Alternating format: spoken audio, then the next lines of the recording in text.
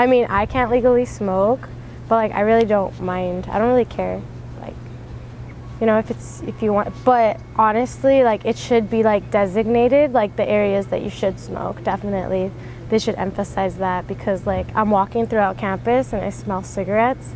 It's not really like that pleasant. But like vapes and stuff, it doesn't really bother me. It's just probably like the cigarette scent that probably drives people kind of like away. The smoking policy, I think it should remain as is. I think there should be one designated area in which people could smoke in the entire campus. I believe people should have the right to choose to smoke even though it's harmful. But I suppose most people are aware of the fact that it is in fact harmful.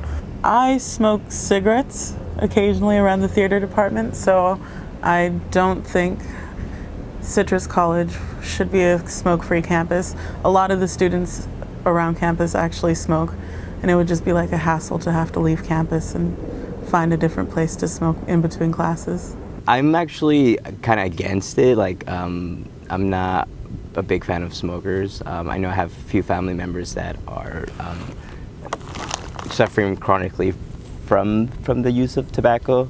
So I think it's kind of a good idea that you know, it's becoming more socially aware that it's not a good thing to be smoking, especially on campus.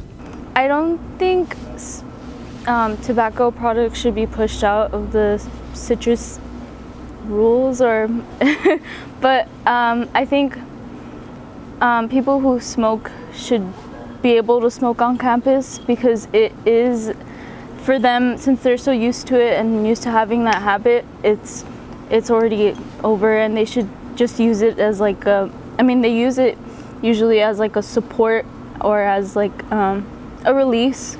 It's a release for them, just like how food is for us. I'm relatively neutral. I believe everyone should be able to make the decision whether to smoke or not, but that being said, I do definitely agree that smoking is very harmful to not only yourself but the people around you.